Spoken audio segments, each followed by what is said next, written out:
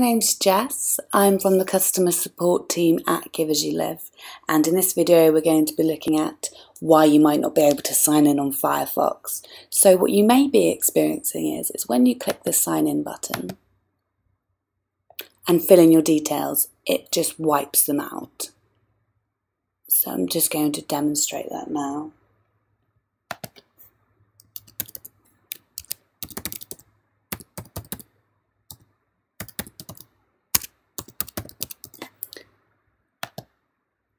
So you click the sign in button and it just wipes them out. Now the way you can solve this is just by clicking the Firefox menu at the top of the page and then clicking Preferences. That will bring up a dialog box that looks like this. You just need to head across to the privacy icon and you need to accept third-party cookies by clicking Always. Now that means that we can drop a cookie and track your shopping, and it will also allow you to sign in.